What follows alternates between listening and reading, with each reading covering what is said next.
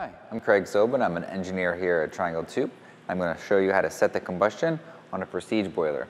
Here I have a PA399, but this procedure also works on a PA299. What you need: 2 torque screwdrivers, a T40 and a T25, and a combustion analyzer.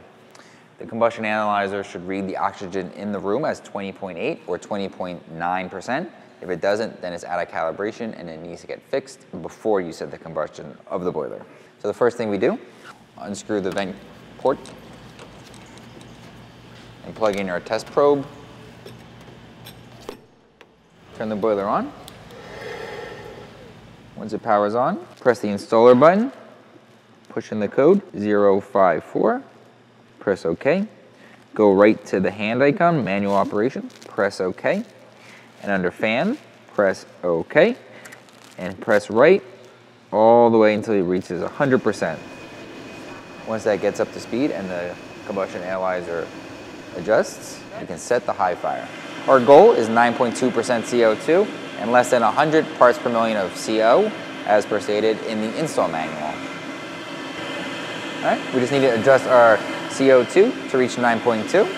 Our throttle screws were located right here. Turn it clockwise to increase, and then just wait for the combustion analyzer to catch up to our adjustments. All right, it seems to have settled at 9.2%, which is perfect. So now let's go and check low fire. On the menu, hit left on the fan and drop it down from 100% down to 1%. And wait a minute for the combustion analyzer to catch up to the adjustments. In the meantime, take your T40 screwdriver and remove the offset screw cap, located right here. For our low fire, our goal is 8.7%, as stated in our installation manual. Just need to make some slight adjustments. For the offset screw, turn it very slightly, each adjustment. Readings have settled at 8.7%, which is exactly where we want them. So let's go back to high fire and just make sure that nothing has changed. Again, make sure you're highlighting fan and press right until the bar reaches 100%. And it seems our combustion analyzer has settled on 9.2%, which is right where we left it.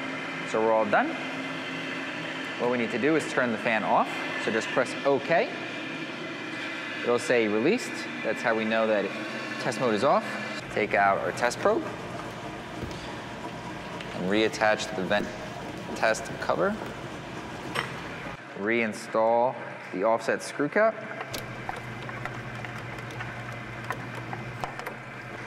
And then just put the cover back on the boiler and return it back to normal service. If you have any questions, please contact our tech support.